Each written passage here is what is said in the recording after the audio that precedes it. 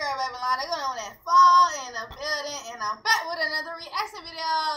As you can see by the title, y'all, today we're reacting to a doctor's explains the truth behind iShowSpeed hospitalization. Y'all, we're gonna go ahead and get straight into this reaction. Everybody know and tuned in.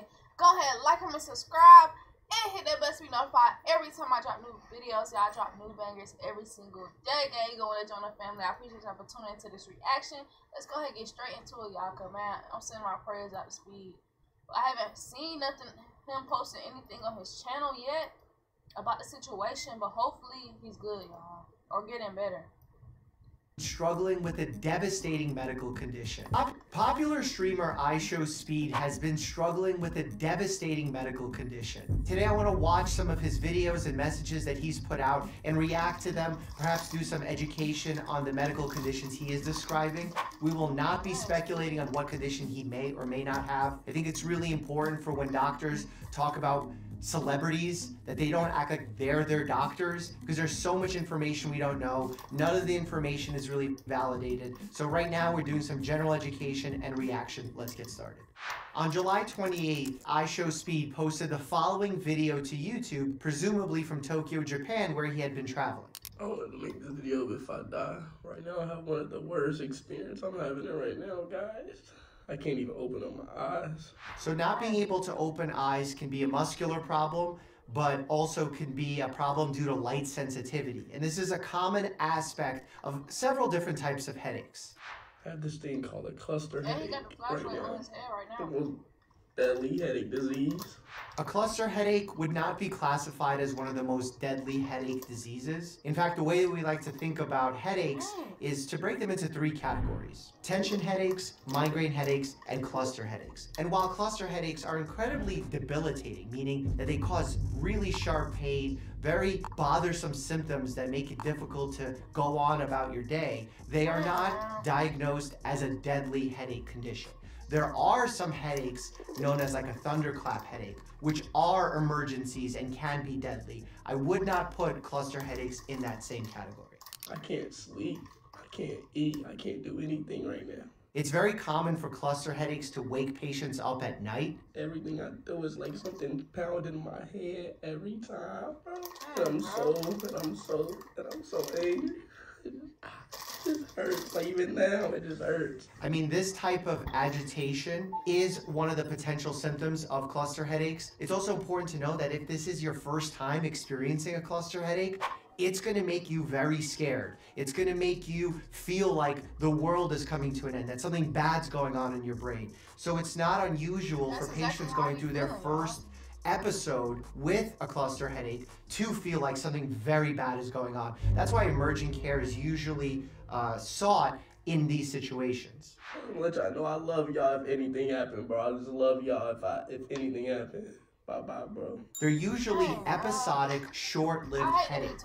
And that's one of their more distinguishing factors, where you have a period of time where you're getting these 15-minute to potentially hour-long episodes of really unremitting, sharp, stabbing pain, usually on one side of your head. This type of headache usually also comes with some very unique features: watery eyes, swelling of the eyes, skin color changes, even difficulty with opening the eye. These symptoms happening in this episodic pattern can be diagnosed as cluster headaches with the help of a doctor. One of the more troublesome factors about cluster headaches is their period of which they're impacting you. Meaning that there are times where these 15 to hour-long bouts can be occurring over a period of months. And sometimes they can happen multiple times in one day. Sometimes they happen every other day. Cluster headaches are so debilitating that we've seen research show that as many as 40 to 50% of people develop symptoms of depression related to their cluster headaches. In BbyLon, everything makes sense. But here in the real world, I'm always like, what is that? What is that? Thankfully with the Google app, I can search it with Lens. Oh, a chihuahua. What up? Alright, about this ass, y'all. Make sure y'all sub up. You don't want to join the family. I don't get all that 6K sub. Let me get that real quick, guys. You could see his eye is very swollen. He's having some orbital edema. Not sure what the patch on his head is. Perhaps a lidocaine patch. Very difficult to know in a situation like this, but you could see his eyes impacted. There are multiple theories that exist as to why cluster headaches happen and how they happen. The main theory really focuses on the trigeminal nerve, which is the 5th cranial nerve. It has 3 distinct branches. That's why it's called the trigeminal. Gives sensory sensation to the face. And then the second part of it is the hypothalamus. Now that hypothalamus acts as the sensor for that homeostasis. When I say sensor, that means it's merging the worlds of the neurologic system, the nerves and how it gets all that information, and the endocrine system, which is how it makes impact on the body. Remember, in order to make changes in the body, you can do it through nerves, but you could also do it through hormones. And hormones essentially act as modulators for the body. In fact, there's a whole list here of the hormones that are regulated by the hypothalamus right here. Obviously, people are wondering about treatments for a condition like this. Usually 100% oxygen with a non-rebreather mask is great for acute attacks, and we do that in the hospital quite frequently. There are also many medications that we can use as oral treatments for cluster headaches. And then if we're having really recurrent attacks, there are actually preventive medications we could use as well. There are some rare instances where surgery can be an option, and we'll talk about that when iShowSpeed brings that up. Currently still in the hospital, and I'm hospitalized. We're looking at his vitals here on the side. They look rather normal, which is a reassuring sign. But I don't know how long I'm gonna be here. Like I said, I am hospitalized. They can keep me here for months, weeks, days, or years. I've personally never heard of a condition where a patient is hospitalized for years. I mean, I'm sure there's rare outliers. If this is truly, in fact, what he's saying, that it's a cluster headache, the idea that he would be hospitalized for weeks, let alone months, is pretty unheard of in a situation like this. I just did the MRI, whatever it's called. He's saying that he got an MRI because in order to make the diagnosis based on the International Classification of Headache Disorders, you need to rule out any other conditions that can cause these symptoms. The way we think about headaches in medicine is a primary headache or a secondary headache. Now, a primary headache is happening because the headache itself is the cause, primary.